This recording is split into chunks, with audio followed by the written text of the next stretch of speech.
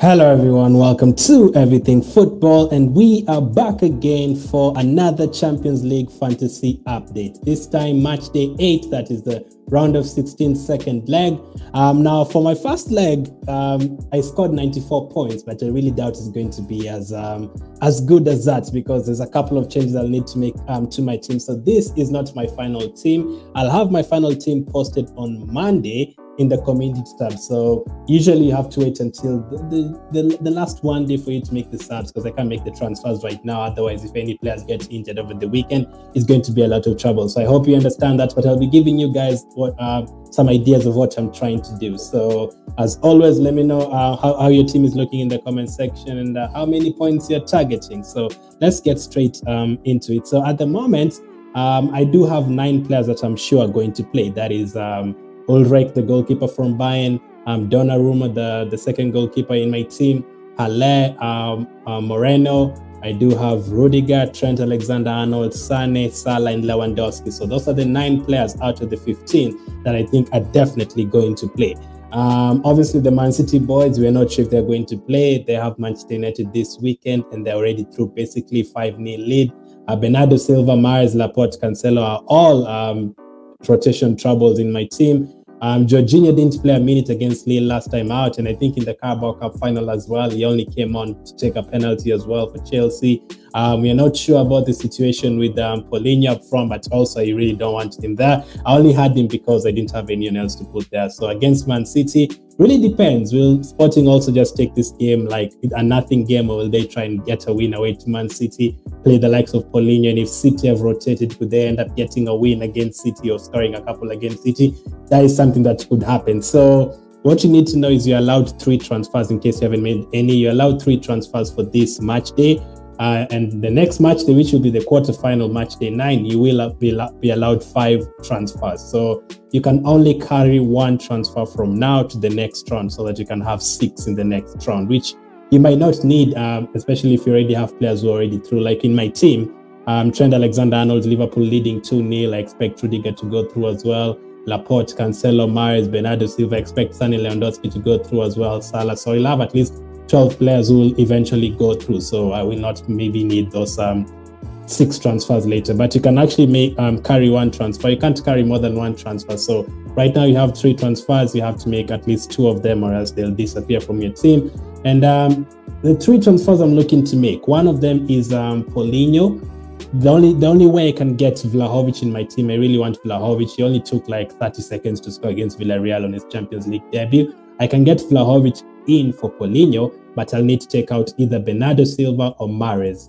So I can do that right now if I wanted, but the problem is I don't want to take out Bernardo Silva right now, and then come Wednesday next week, Bernardo Silva is the one playing, and then Mahrez is on the bench. That will really hurt me, because if City go with 3 or 4 of their first team players, they could easily get another 3 or 4. That is the problem.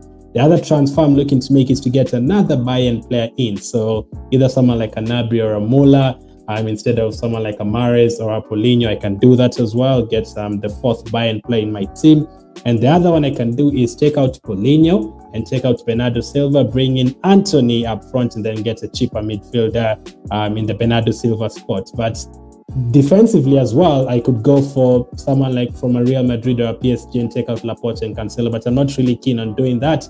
I've tried to get in Mbappe into my team or Benzema in place of Paulinho, but I'll definitely need to remove both Mahrez and Cancelo from my team and downgrade that. And I don't want to remove all 4 of them, because I already have City players for the next round. I don't want to take out all of them, because I'll need them for the quarterfinal, and I don't want to take them out and then bring them back in. It's always good to save 1 transfer here and there. So I'm looking to make 2 transfers this week, and maybe the 5 next week. We'll be taking out the likes of Moreno if they're eliminated. Someone like Paulinho as well, if he's eliminated, depends on how the team goes. But the most City players I can take out are 2. So at the moment, my team looks like Ulrich, Alexander-Arnold, Rudiger, Laporte, Cancelo at the back, Sane, Bernardo Silva, Mahrez, Salah in midfield, Paulinho and Lewandowski up front. Lewandowski is my captain for the first day. I'll have a captain video tomorrow. Donnarumma on my bench, Halle, Moreno, and Jorginho. So ideally, I will need a couple of more Ajax players. The easiest one I can do is take out Cancelo and bring in Mazraoui from Ajax. But again, Diaz is out for 6 weeks for Manchester City. Will that mean Laporte has to start? Will that mean Cancelo gets rested? Cancelo played in the FA Cup game for City this week. So it all depends. So the time I'm going to make these transfers will be after Sunday, after I see the kind of lineups these teams start with. So, for example, if Bernardo Silva starts and plays all 90 minutes against Manchester United, I'll definitely take him out. I don't think he'll start. If Myers doesn't start that game, I'll assume he could end up starting that one. So we'll wait and see. But that is how my team is looking right now, and those are the plans for me. Let me know if you decided what you're doing for the City players. Have you yet decided what you're going to do? It's going to be a tough one. As I said, I scored 94 points last week. I don't think it is going to be as good as that because of these players who are not playing. Salah will definitely play, but they are ready to.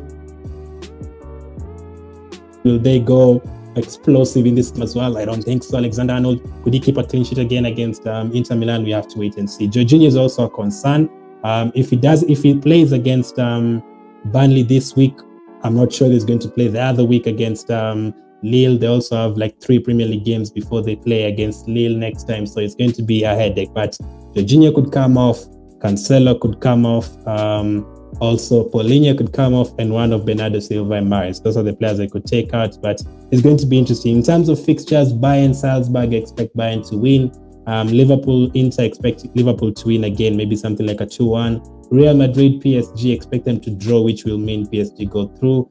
Man City, Sporting, I still expect them to win like 3-1 or something. United, Atletico, I can see that going to extra time, 1-1 again.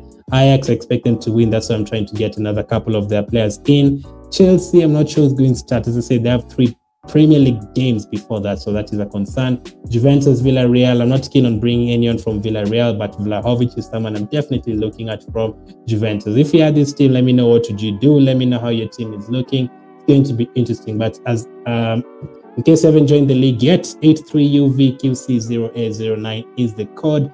Hit the like button if this video is helpful. I'll have a team selection video tomorrow. Thank you for watching. Keep staying safe, and I'll catch up with you guys soon.